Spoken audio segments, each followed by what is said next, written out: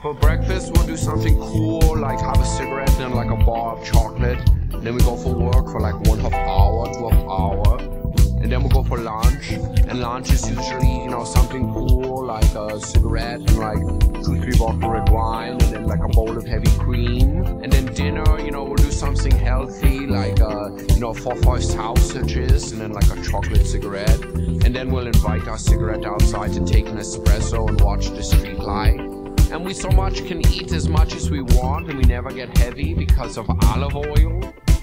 So that's what we say.